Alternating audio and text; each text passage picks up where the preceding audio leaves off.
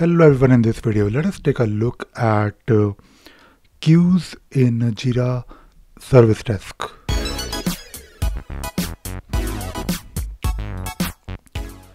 So in the previous video we spent some time understanding what exactly is Jira Service Desk. We did a quick introduction, but we of course have to learn it properly.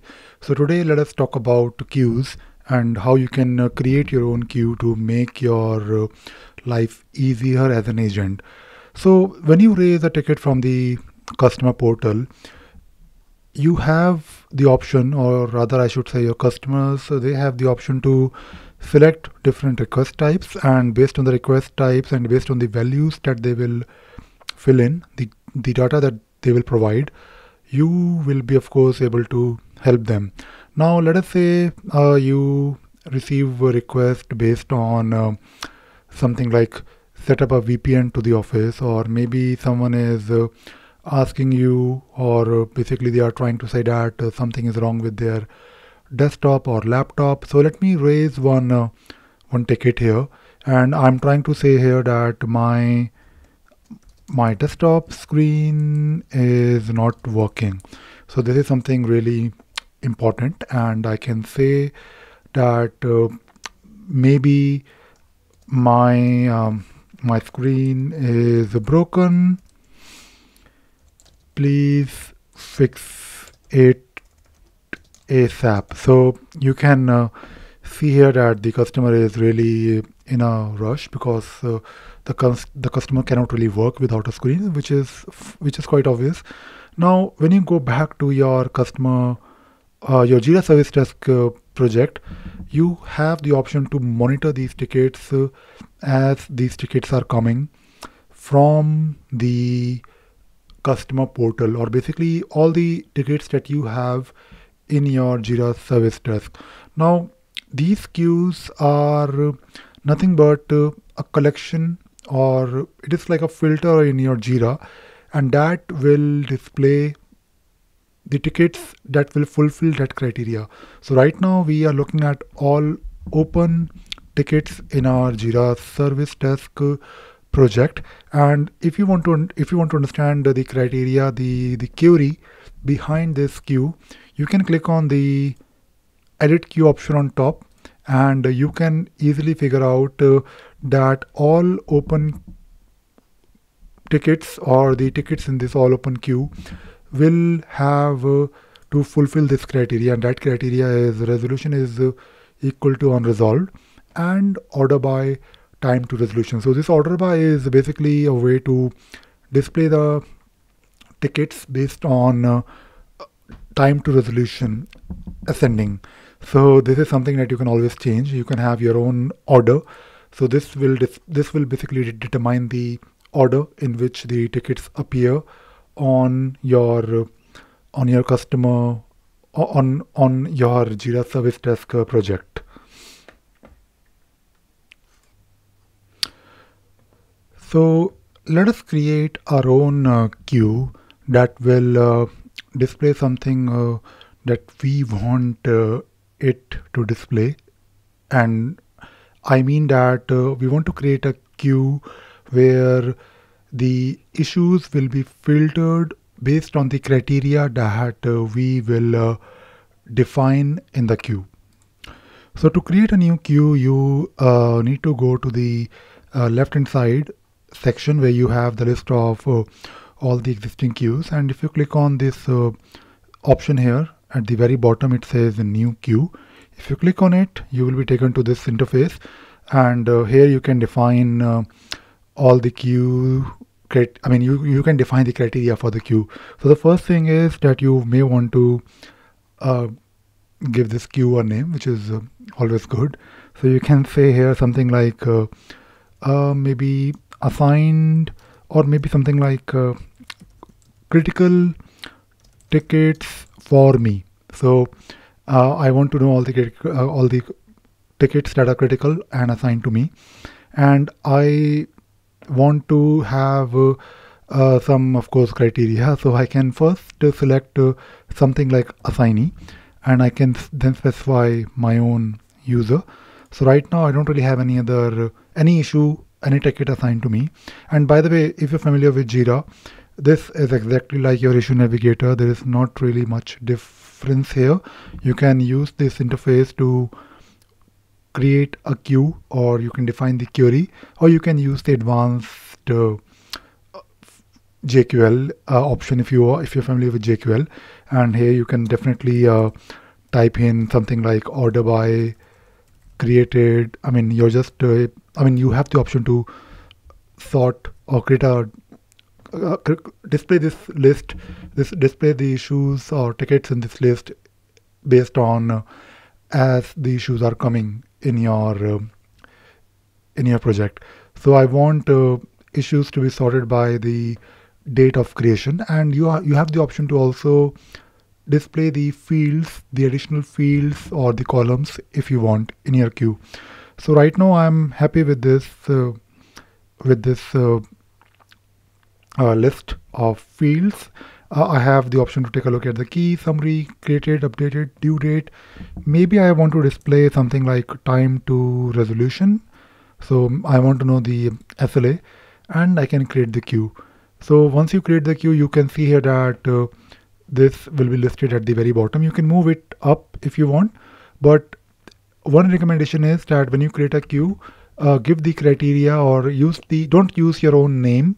Use something like current user, so that anyone who is looking at the queue will see his or her own tickets. So this is fine. We have a queue, but we don't really have tickets under it. So what I can do now, I can go to all open issues, and I can probably move some of these tickets, or I can assign some of these tickets to myself, and I will also change the maybe the priority or the urgency to critical or high. So because we want to display all the critical tickets, not really any ticket. So we can go to so one thing that I really want to do is I want to modify or add few more things in the filter, in the criteria for my queue. If I click on let me switch it to basic so that we have something simple to work on. So I want to just take a look at tickets that are unresolved. So I don't really want to bother myself with tickets with resolution set as done or won't do or anything else apart from just unresolved. So this is something that I can do here. I can also do the same thing with status, but resolution is something makes sense. And I can also just filter based on the urgency. So I want to have tickets that are tickets with urgency as critical. And I want this special queue because I want to monitor these tickets separately because the SLAs might be different. So let me just go back to few of my tickets. And by the way, we are not really filtering, or the queue is not really filtering based on the issue type or request type. So it is relevant for maybe incident or any other type of ticket. So for this particular incident, it is not really, is it assigned to me? So let me assign it to myself. And if I assign it to myself, I can of course see my name here on the right hand side. But at this stage, nothing will come here unless I change the urgency to something else, and that something else is critical. So let me modify the urgency to critical. And the moment I do it, if I click on update, I should see a ticket appearing in my queue. Let me just refresh it for you just to have it quickly. And yes, so we can see that we have a new ticket with us in the queue, and I can do the same thing for maybe my other tickets. Let me just verify if the service request has the urgency field. So yes, the urgency field is there.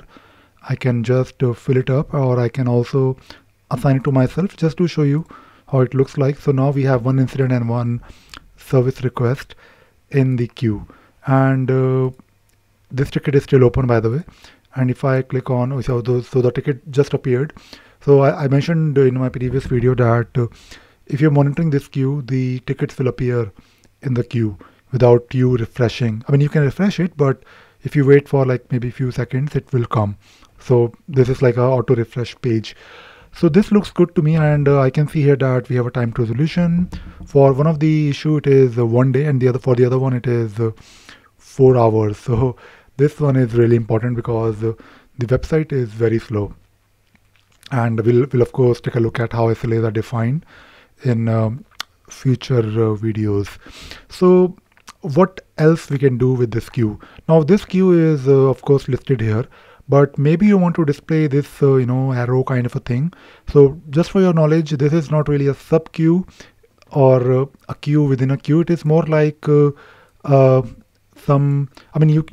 is nothing but a symbol that you can insert in your queue, so that you can also you can make it look like it is a sub queue, but it is not a sub queue.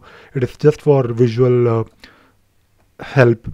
So let me just copy this this arrow sign or symbol, and I can also insert this sign or symbol, whatever you want to call it, in my queue name, so that I can also see this arrow, and I can now move it to assign to me. So within assign to me, I can have one queue which is critical tickets for me, and it looks like a sub queue, although it is not a sub queue. It is nothing but a symbol just to make it look good. But now you have a new queue, and when you're looking at the queue, you can do few things like you can take a look at the number, or if a number of issues. You can take a look at the queue itself and all the tickets, and these columns, if you want, you can also click on the label of the column to sort it manually if you want. And you have the option to also export the queue maybe into an Excel file. So we can probably look at the export features later on, but right now I wanted to share in this video how to create a queue. And queue is of course one place where you can take a look at the tickets coming to your Jira Service Desk project, but you can also create your own filter, or you can also create your own dashboard. So it is up to you. The advantage, as I mentioned before, is the queue is part of your project, and this is something that will always refresh on its own. So when you, of course, let us say ITSM 2 is one of the incident. If I maybe resolve it, the resolution will be set as maybe done, and the moment you resolve it, the ticket will be removed from your queue, and you have this always refreshed for you. It takes a couple of seconds. It is not like instant, but at least you are not really pressing the refresh button manually.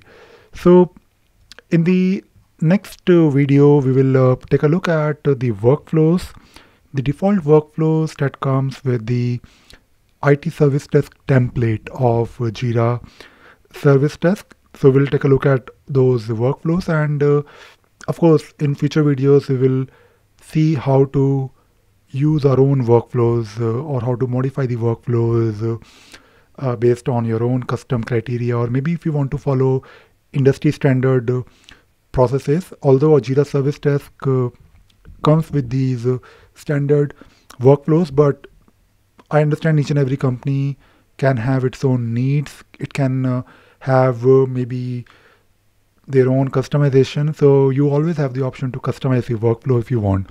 So in the next video, we will take a look at those workflows. So I hope you enjoyed watching this video and you learned something new today. Thank you very much.